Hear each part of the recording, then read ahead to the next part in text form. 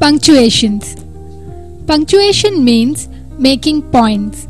It means putting the right kind of points in the right place so as to mark the exact length and meaning of sentences. Proper punctuation is essential in writing to enable the reader to understand what it is you are trying to say. Full stops. Full stops go at the end of the sentences that are statements. You do not put a space before a full stop, but you do need at least one space after one or two spaces for purists. For example, my name is Lenny, full stop, space, I am a teacher, full stop. Question marks. Question marks go at the end of the sentences that are questions.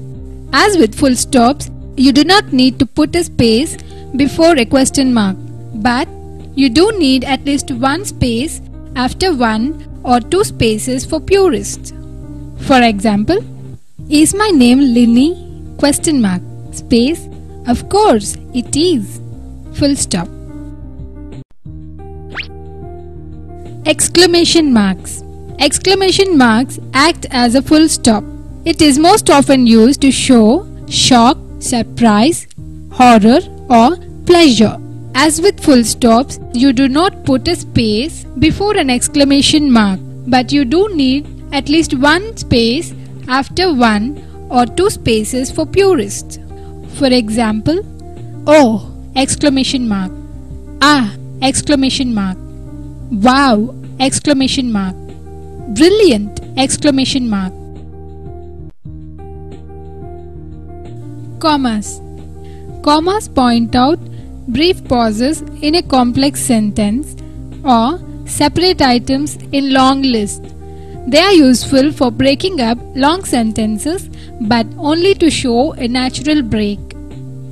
You do not put a space before a comma, but you do need a space after one. For example, there were a lot of people in the room, teachers, students, and parents. The teachers were sitting, the students were listening, and the parents were just worrying. Note: we don't usually put a comma before the word and. Colons. Colons precede a list, an explanation, or an example.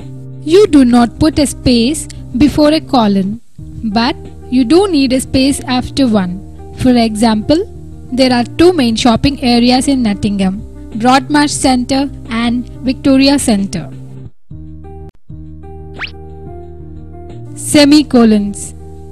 Semicolons are used to separate two sentences that would otherwise be joined with a word such as and, because, since, unless or while.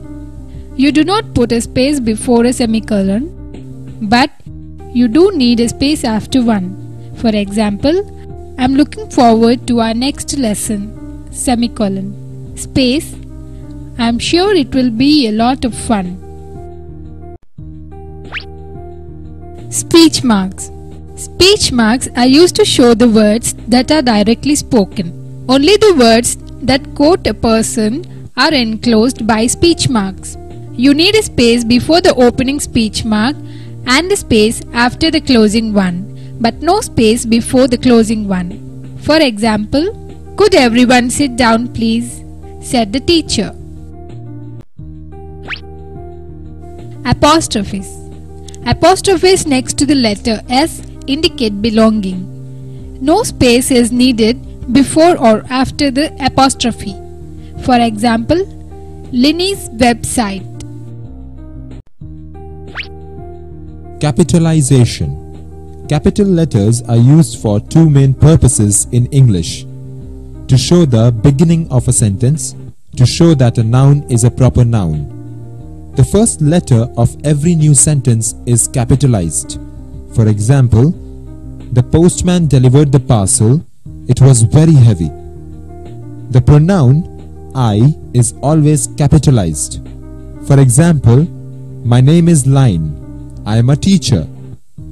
Proper nouns, also called proper names, are the words which name specific people, organizations or places. They always start with a capital letter.